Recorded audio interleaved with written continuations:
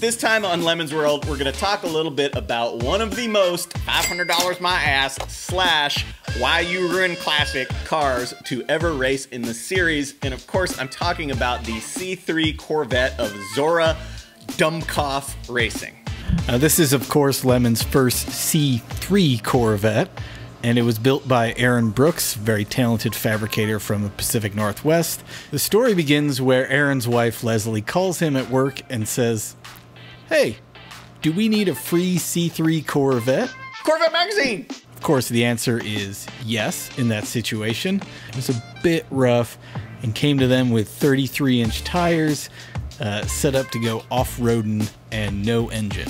Yeah, and the husband thinks he's gonna restore this car, so he starts accumulating parts for the restoration. At some point along the way, he realizes the car itself is a total piece of garbage. He pushes it into the field behind his house and forgets about it. So fast forward 15 years, divorce papers are filed, the house has to go, and so too does the Corvette. Yeah, and the deal is, Aaron gets to keep the car for free. It's free. As long as he sells all of the new in-box restoration parts that had been accumulated. The wife gets the money from the sale of these parts, and in exchange, Aaron gets to keep this Corvette shell. So Aaron has been around Lemons for years, has raced all kinds of terrible stuff like Pontiac Sunbirds and so forth. And knowing that, he also knew that a small block Chevy was just never going to be a good idea in a Corvette, because the Corvette's not a bad enough idea as it is. Now, of course, this being Lemons, he and his buddies were talking about how the car was going to be painted before they had even figured out what engine was going to go into it. His previous Lemons car was that Pontiac Sunbird done up as a 5/8 scale NASCAR, so that was kind of a clone tribute idea that they had done. The Tiny Vet down in California had already done Corvette racing livery, so they didn't want to do that. They thought, well, what other iconic racing livery is there that especially would look completely out of place on a Corvette C3? That answer is, of course, the E30 BMW from DTM in the 1980s. German touring car livery, American muscle. And then, I think they're probably several dozen beers into the discussion at this point, they said, well, we still don't have an engine for this thing. We're going to paint it like a DTM BMW. Why not make it BMW-Powered? As it so happens, Aaron's 3 Series BMW track car was right next to the Corvette. They ran, grabbed a tape measure, did some basic measurements, and had their aha moment.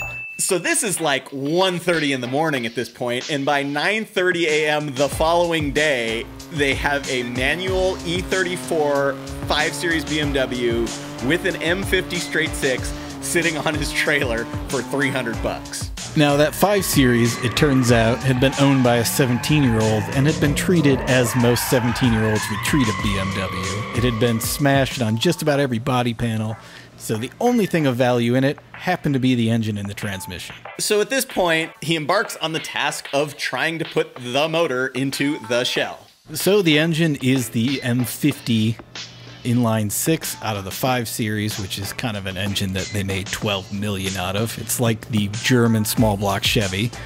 And the transmission turned out to be garbage, but he just happened to have that 3 Series track car that he was ready to be done with and grabbed the transmission out of that, swapped it right in.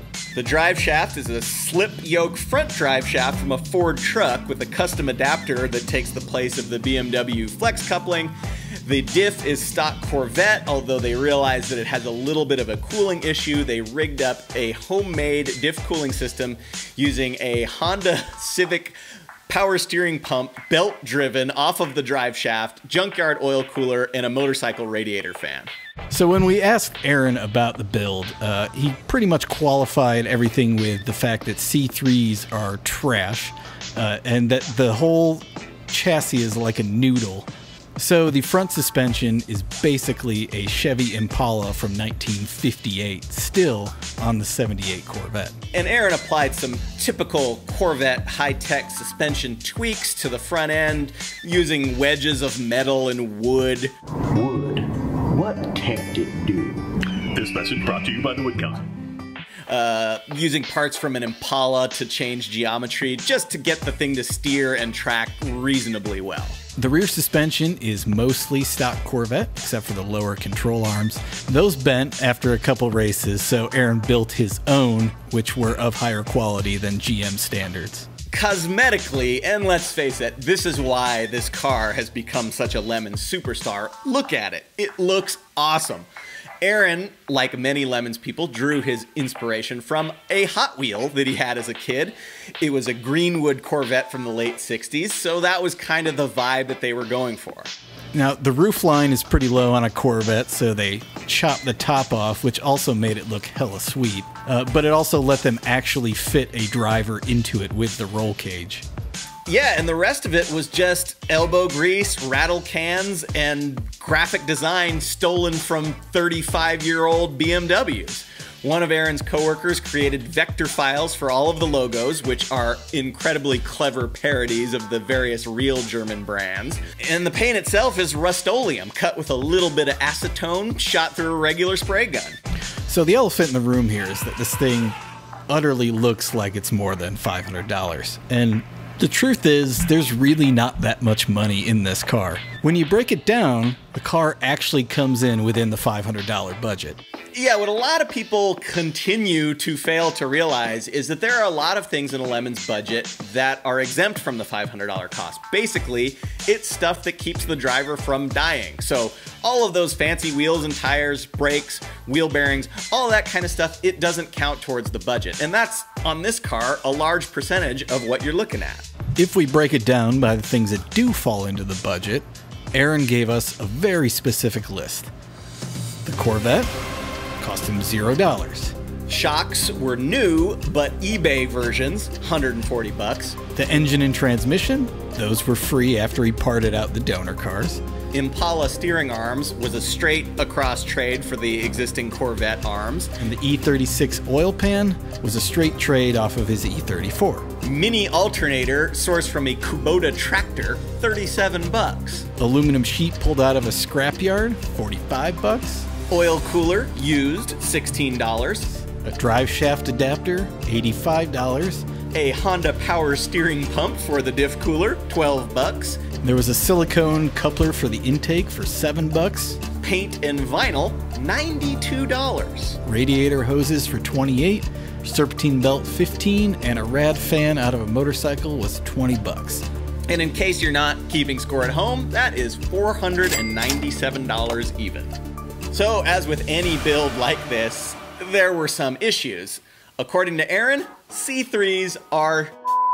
And then he goes on to say, no, really, they are an objectively terrible car. Like I said before, the frame is a noodle, the body is built like a cheap speedboat, you can't fit a human being into them.